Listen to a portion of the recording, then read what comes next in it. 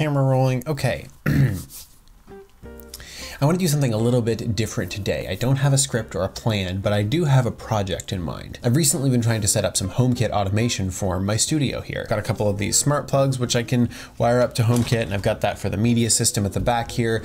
I want to set up my studio lights. I've got a couple of LED strips and other lights in here, but they are Elgato lights, and they kind of have their own control system. So I've done some research, and I've discovered this thing called Homebridge, which is basically a server you can run yourself, and then you can find or build your own plugins to create HomeKit support for devices that don't yet support HomeKit. So I want to go ahead and install Homebridge and set this up for my Elgato key light right up here. So I already have my Raspberry Pi set up. As you can see right here, I am on the Raspberry Pi, SSH'd into it, sitting over there. So let's follow these instructions. Our prerequisites are Raspberry Pi running Raspberry Pi OS. We've got that, and we can SSH into it. So we're good. So let's see, we want to add the Homebridge repository GPG key first. So let's go ahead and run that, and then add the Homebridge repository to the system sources. Let's do a sudo apt-get update. Cool. And now that that's done, we will do sudo apt-get install Homebridge. While that happens, let's see what our next step is going to be. So log into the web interface by going to IP address of your server 8581. Cool. So as part of the install output here, we can actually see exactly what the URL is. So let me go and copy that. And of course, this is my local IP address. And let's go ahead and hit this. Okay, so welcome to Homebridge. Let's get started. I'm going to create a username and password here. Let's go ahead and create that account. And now we can open the dashboard. Now I can scan this code with the camera on my iOS device to add it to Apple Home. If we open the camera and then I go ahead and scan this and click open in Home. All right, so we've got this bridge. Let's say add to home, my home, add anyway, and I'll add it to office, which is the one room that I have set up. And I think I'll just fix the name, oops, so that we just call this Homebridge. Continue and done. All right. So now let's see, I don't see anything new in the office room here. So if we look at plugins here, now I know the plugin that I want to install. It's called Homebridge HTTP light bulb. Now there are Elgato specific plugins, but I kind of like the idea of this plugin, which is a more general purpose plugin that works for any lights that have HTTP support, which the Elgato lights do. I found this via this Reddit post where someone was asking about how to use Elgato key lights in Homebridge, and someone shared a configuration here for Elgato key lights. So I want to give this a try. Plugin, we can search for plugin to install. So let's search for HTTP light bulb. So this I think is the one that we want. Let's go ahead and install it. Cool, and it looks like this is just running an npm install in the Homebridge directory on the Raspberry Pi. So that's great, cool. So please consult the plugin documentation for instructions on how to configure. And we've got an HTTP light bulb here, neat.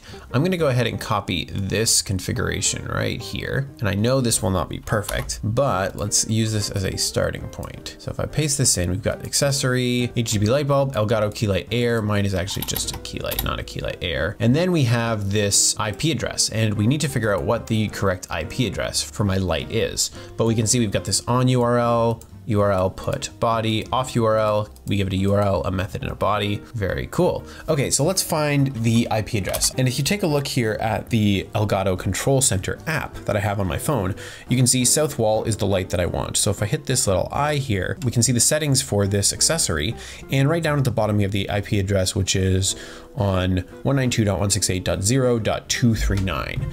So I'm gonna add that in here, 192.168.0.239. And the port, I believe, is always gonna be the same, 9123. I'm gonna go ahead and copy that IP address, and I'm gonna paste it in each of the spots where we have it. Cool, and I wanna call this South Light because that is the direction that it is in my house. That should work. So let's go ahead and save and close that. Restart Homebridge to apply the changes. I guess if I click that, so we've got this restart button up here in the corner. Let's go ahead and restart this. Cool. So this looks good. We've got our plugins.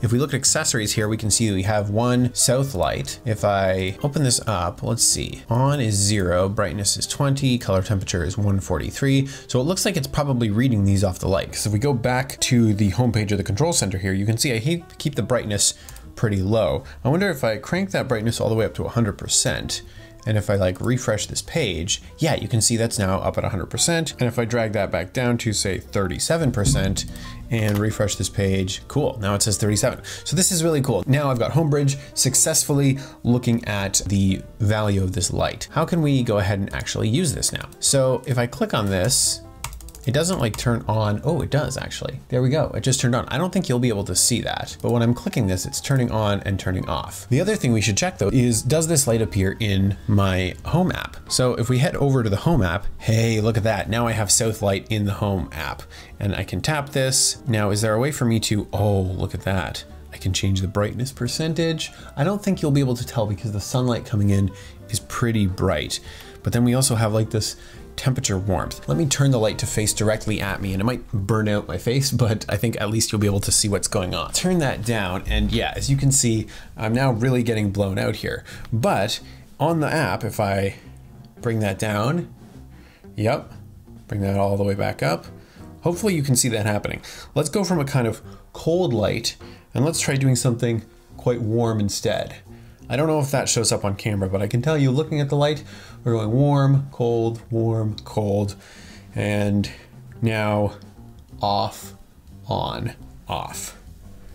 Wow, there we go. So that is pretty straightforward. Now, I'm really fortunate in that the Elgato key lights are really easy to use with HTTP, and I didn't really have to write any custom code. I was able to find a configuration that I could just import into Homebridge and get that working correctly. So that's pretty cool. But I think it's going to be fun to continue to add my other Elgato lights and maybe future accessories. So this was a little bit different than the videos I usually do, but I'm a big fan of automation, not just with my code, but also as much as possible with my environment. I've got some more videos on developer workflow automation coming up soon. So if you enjoyed this video, be sure to hit that like button, subscribe if you want to see more, and thanks for watching.